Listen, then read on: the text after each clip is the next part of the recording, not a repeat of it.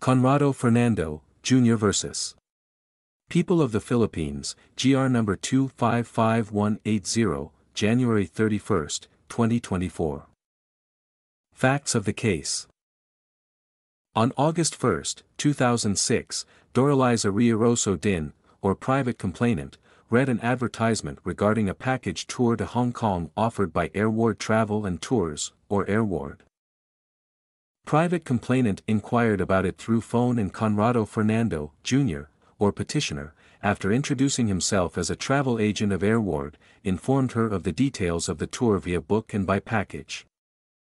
Petitioner informed private complainant that for her to avail herself of the package tour, she had to pay in full the tickets and all other items included in the package. On August 4, 2006, petitioner informed private complainant that she was booked on August 22 to 25, 2006 through Airward's book and by promo arrangement. Thereafter, private complainant went to Airward's office and paid 25,000 pesos in cash and 12,400 pesos in post-dated check, which was cleared on its due date, or on August 10, 2006. Petitioner handed to private complainant a guarantee deposit receipt and travel itinerary which indicated the latter's flight to Hong Kong via Cebu Pacific Airlines. Petitioner also instructed private complainant to pick up the tickets and travel documents from Airward's office on August 19, 2006. On August 19, 2006, private complainant called petitioner over the phone to confirm her booking on the dates mentioned. However, petitioner informed her that the schedule would not push through because Disney's Hollywood Hotel could no longer accommodate her. Private complainant agreed to the rebooking of her flight on August 23, 2006 with return flight on August 26, 2006 via Philippine Airlines instead. However, without any valid explanation, petitioner informed private complainant that the intended flight was cancelled again. Private complainant talked to one of PAL's supervisors. She was surprised to find out that PAL granted her travel request and confirmed her flight to Hong Kong on August 23, 2006. Thereafter, she informed petitioner that she was able to secure a flight and asked the latter to secure her a travel booking.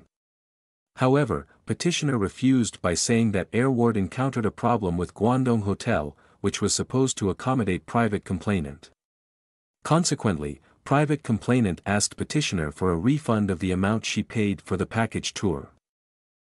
Meanwhile, private complainant and her father successfully traveled to Hong Kong through Great Pacific Travel Corporation, or Great Pacific Travel. The prosecution proved that petitioner failed to refund private complainant the amount of 37,400 pesos. While it was true that petitioner issued private complainant a post-dated Bank of Commerce check dated August 25, 2006 for the amount of 37,400 pesos, the check bounced when presented for payment due to insufficient funds. On the other hand, petitioner alleged that Airward is not a member of the International Air Transportation Association, IATA, thus, Airward cannot issue directly airline tickets. Instead, Airward endorses the request for reservation to an IATA member travel agency. Then, the IATA member travel agency will check whether the reservation is feasible or not. If the reservation is approved, Airward will then have to pay for the airline tickets so that the IATA member travel agency will issue the airline tickets on Airward's behalf. Petitioner claimed that the approval of the package tour was subject to the IATA member travel agency's issuance of airline tickets. Petitioner further alleged that he forwarded private complainant's deposit to the IATA member travel agency. Issues of the case. Whether or not private complainant is guilty of forum shopping by filing a case of BP 22 and estafa against petitioner. Whether or not petitioner guilty of the crime of estafa under Article 315, 2a, of the RPC. First issue. The Supreme Court answered in the negative. In the case of Rodriguez v. Ponferrada, the court ratiocinated that a single act of issuing a bouncing check may give rise to two distinct criminal offenses, estafa and violation of BP 22. As these remedies are simultaneously available to a party, there can be no forum shopping. Second issue.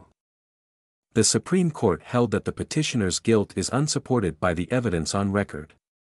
The elements of estafa by means of deceit under Article 315, 2a, of the RPC are as follows. First, that there must be a false pretense or fraudulent representation as to his power, influence, qualifications, property, credit, agency, business or imaginary transactions. Second, that such false pretense or fraudulent representation was made or executed prior to or simultaneously with the commission of the fraud. Third, that the offended party relied on the false pretense, fraudulent act, or fraudulent means and was induced to part with his money or property, and, fourth, that, as a result thereof, the offended party suffered damage. All the elements are wanting in this case. First, the court is not convinced that just because Airward is not a member of IATA, petitioner's representation that Airward was duly authorized to make promotional tour packages under a book and by arrangement is fraudulent. Airward's promotional tour packages through the book and by arrangement with an IATA member travel agency is an accepted practice among travel agencies. Petitioner was a mere employee of Airward. Considering the foregoing, petitioner can be said to have only acted for and on behalf of Airward when he transacted with private complainant and when he received from the latter the amount of 37,400 pesos.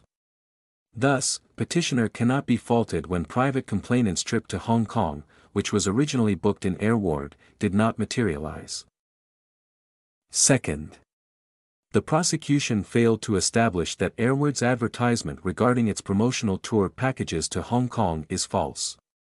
The mere fact that private complainant failed to travel to Hong Kong through Airward is not sufficient to establish that there is no truth to their advertisement, or that the same is not valid.